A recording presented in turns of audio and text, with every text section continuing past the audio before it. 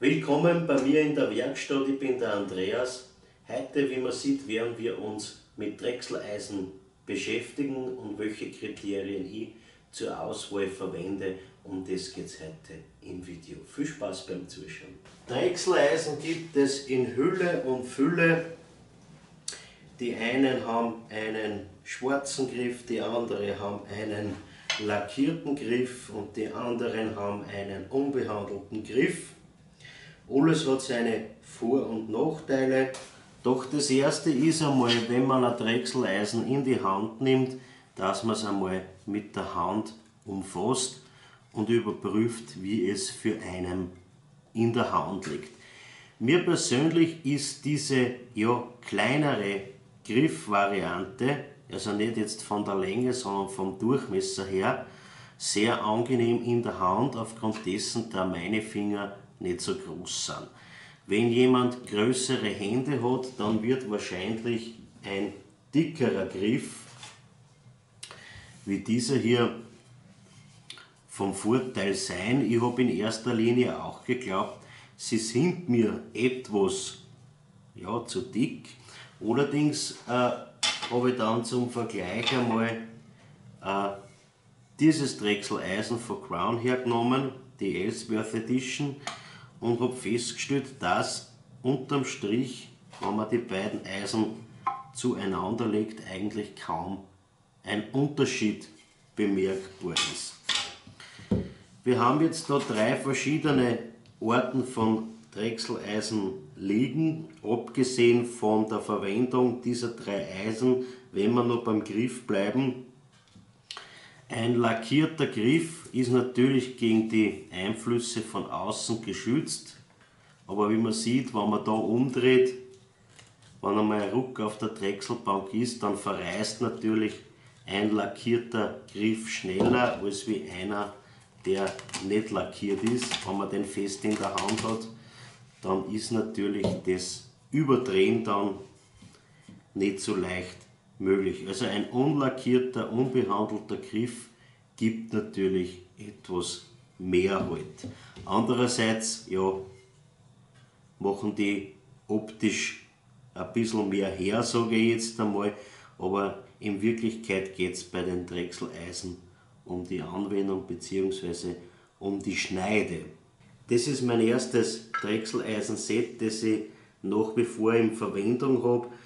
Es ist von keinem Markenhersteller, also die Herstellermarke hat man auch zu Beginn, wie es noch ganz sauber waren, die Drechseleisen, nicht auf den Werkzeugheft bzw.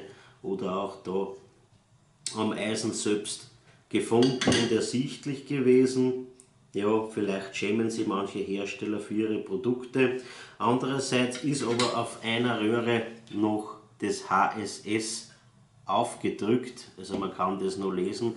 Es war ein Drechseleisen-Set, ein günstiges in HSS Ausführung, und ich muss persönlich sagen, ich habe mit diesem Set Glück gehabt. Ich habe aber auch schon von vielen anderen gehört, die sich so ein No-Name-Set gekauft haben, dass sie eigentlich nur am Nachschärfen sind, weil bei solchen Sets manchmal es sein kann, dass die Schneide nicht wirklich lange auf dem Drechseleisen haltet. Betrachtet man bei diesem Drechseleisen die Grifflänge, dann stellen wir fest, dass wir hier diese schwarzen kürzer sind als wie diese von diesem dieser Stube, Formröhre, oder beziehungsweise von diesem Drechseleisen von Crown, die Ellsworth Edition.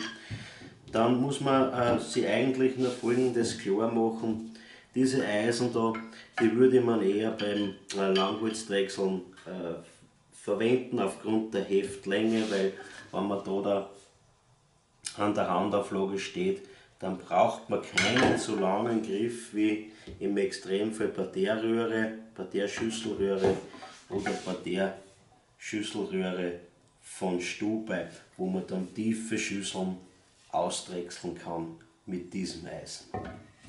Da ich mir ein neues Drechseleisen-Set zulegen möchte, habe ich mir zwei zur Auswahl bestellt. Das eine ist da verpackt in so einer Tasche. Ich verstehe zwar nicht, warum man Drechseleisen in so einer Tasche oder verkauft. Ich gehe ja mit meinen Drechseleisen nicht auf Wanderschaft und auf der anderen Seite habe ich keine Lust, mir in der Werkstatt einen Handtuchhalter zu montieren, damit ich dann die Drechseleisen so aufhängen kann.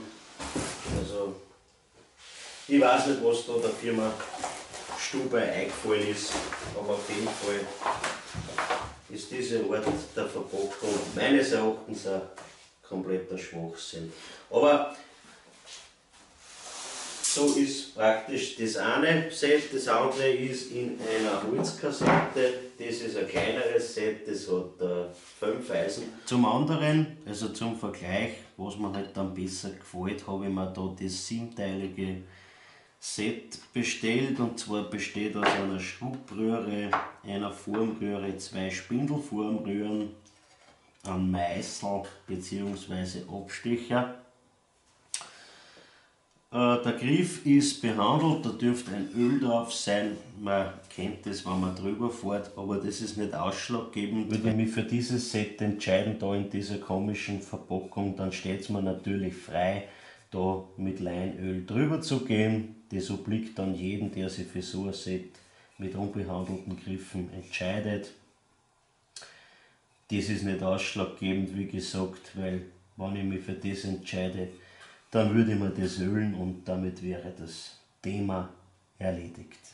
Wie viele schon vermuten werden, werde ich mich für dieses Set entscheiden. Erstens einmal ist es umfangreicher, weil alles drinnen ist, was man braucht. Zum Zweiten mit der Holzkassette, die kann man für die Lagerung der Drechseleisen besser verwenden, als wie ja, das da drüben.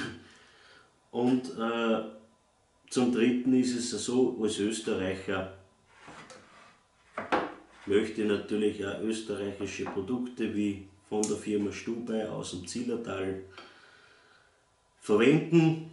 Was nachteilig ist bei den Drechseleisen, die von Stubei ausgeliefert sind, es ist so, dass an den Drechseleisen nur der Industrieschliff drauf ist, also scharfkantig sind sie nicht. Was ich ein wenig bekritteln muss, denn unter anderem zahlt man trotzdem ordentliches Geld dafür. Da möchte ich halt dann schon Eisen haben, die man gleich verwenden kann, beziehungsweise wenn ich jetzt komplett ein Neuling bin und mit solchen Drechseleisen beginne zu drechseln, weil man nicht bewusst ist, dass man die erst schärfen muss, dann kann es mitunter ein sehr frustrierendes Ergebnis werden. Andererseits kann man natürlich auch argumentieren, dass sich ein Einsteiger oder der sich das Drechseleisen-Set kauft, von Stubei gleich einmal mit dem Schärfen beschäftigen muss, was natürlich mitunter auch ein Argument ist, weil spätestens auch wenn man bereits vorgeschärfte Drechseleisen wie beispielsweise, ich glaube Grauen liefert es komplett fix fertig aus, spätestens nach den ersten Anwendungen, wenn es stumpf werden, muss man es sowieso nachschärfen. Also das eine gleicht das andere aus. Unterm Strich, ja, okay, muss man halt nachschärfen oder zu Beginn schärfen. Ist nicht so tragisch, sage ich jetzt einmal. Wenn man die Drechseleisen schärft, gibt es einige Schärfvorrichtungen am Markt. Ich verwende beispielsweise einen Langsamläufer, und zwar den DML 200 von Drechselmeister. Ich habe mir an einer Seite eine CBN-Scheibe angebracht. Die CBN-Scheibe hat den Vorteil, dass sie beim Schärfvorgang nicht heiß wird und deswegen die Eisen dann auch beim Schärfen nicht blau werden können. Man kann sie natürlich auch mit einem Koronschleifstein schärfen. Da muss man allerdings mit der Hitzeentwicklung mehr Acht geben als wie mit einer CBN-Scheibe. Für den Schärfvorgang an sich selbst verwende ich da dieses Druckreinsystem von Woodcut. Da spannt man das Drechseleisen ein, so ungefähr 5 cm von vorne Abstand haben, spannt es fest und dann setzt man es so ein, und sucht sich sozusagen den Phasenwinkel und dann, so wie im Beispiel mit dieser Schüsselröhre, geht man nach links und dann nach rechts und man hat im Handumdrehen eine neue Schneide drauf. Die einfachste Möglichkeit, den Phasenwinkel am Drechseleisen festzustellen, ist die Verwendung von einer Schärfschablone. Mit der kann man dann einfach das Drechseleisen an die Schärfschablone halten und man sieht, okay, wir brauchen da 40 Grad für die Formröhre, also Spindelformröhre. Ich hoffe, für euch war was dabei, wie ich mir meine Drechseleisen, mein neues Set ausgewählt habe. Also in die Hand nehmen, greifen, ist das Heft, also der Griff zu dick, ist er zu dünn, ist er unbehandelt, was liegt am besser in der Hand, ein lackierter Griff, wie ist die Grifflänge, beziehungsweise welchen Umfang hat ein Set und wie steht das mit dem Preis-Leistungs-Verhältnis. Okay, den Link zu meinem neuen Set lasse ich euch genauso wie für diese Schärfschablone in der Videobeschreibung und wir sehen uns beim nächsten Mal. In dem Sinne, tschüss, Baba.